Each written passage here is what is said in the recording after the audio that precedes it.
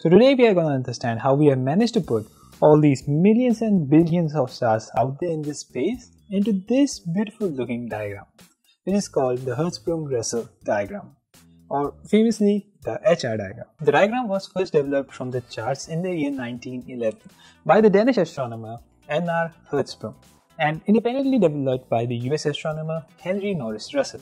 But apart from all of this, why is this diagram so important? Well, there are two reasons. The first one is, of course, it is a much better looking diagram than any of the graphs out there. And the second thing is that it really speaks out a lot of things. You see, we have a set relationship here between the star's temperature, its absolute magnitude, its luminosity, spectral class, and its temperature, which are quite a lot of things for a single diagram. Based on images for the Hubble Space Telescope, we've assembled a true plot that is a snapshot of the life history of stars in this ancient cluster. And not only this, you can also visually differentiate between different categories of stars just by looking at this diagram. You see here at the top are the red giant stars and the supergiants, and the bottom are the red dwarfs and the white dwarfs, and in the middle you see the main sequence stars. Now if you watched my video on stellar classification, you might understand the terms like the absolute magnitude and the luminosity, which are actually both directly related to the star's intrinsic brightness. We are going to make use of both of them in this diagram. So let's come to the diagram now.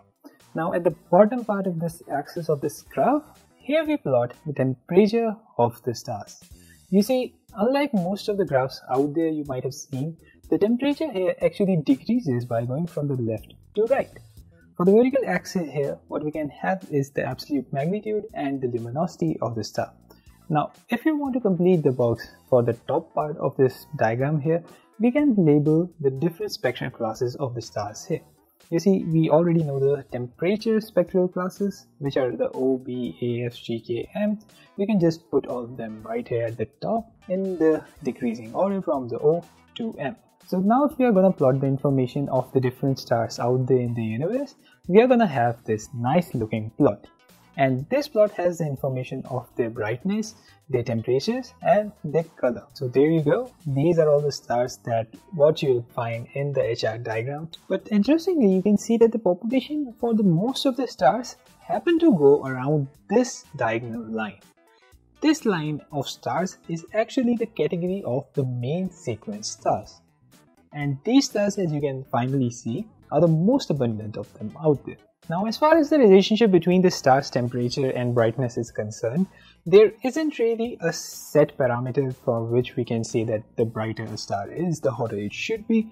Different stars follow different relationships. But as far as the main sequence stars are concerned, we can generally say that the brighter a star is, the hotter it would be, because it follows this gradient in this graph. Now another thing to notice here is that the stars on the extreme ends of these graphs, which is at the top or at the bottom, are falling under the category of the giants and dwarfs. Well, this is because the luminosity of a star is directly related to its surface area, which means that the bigger a star is, the more bright it should be. This is the reason why the giants and the supergiants are actually the brightest stars out there in the universe, and dwarfs aren't really that bright. Now coming to a diagram, you can see this is the line of the main sequence stars.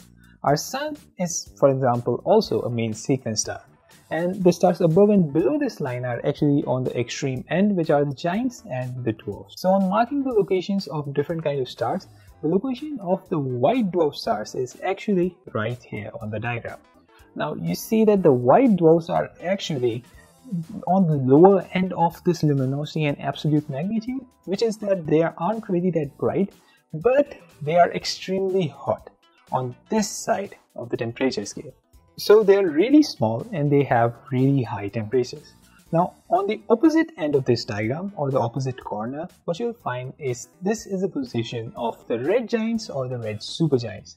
Now at this position you'll find that the star is actually on the much cooler end of the temperature, and it has lower temperatures, but it is extremely big and also it is extremely bright.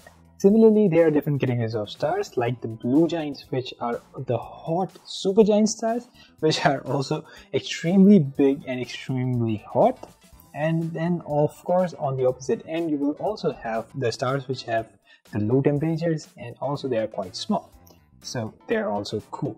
These are the red dwarf stars. So with the HR diagram, we can also label the luminosity classes in this diagram, which, as we have seen in the last video, are actually 1 for the brightest or the highest luminosity of the stars, which is the supergiants, and 5 for the main sequence star. So if you label this on this diagram, you'll have this line at the number 5 of the main sequence star, and as you go further up and up in the diagram, this would be where the first or the brightest supergiant stars would be. So I think HR diagram does a pretty good job in telling you what kind of stars are just subdivided and distributed into different categories throughout the universe, and how abundant they are, and also what kind of relationship they have with the temperatures, brightness, and the color. So that is a lot of information, considering that the diagram isn't really that hard to look at, and you just need to read the labels and you'll probably understand what it's trying to say. So that's it for this one, and I hope you guys enjoyed the video. Till then, happy stargazing. I'll see you guys in the next one. Bye.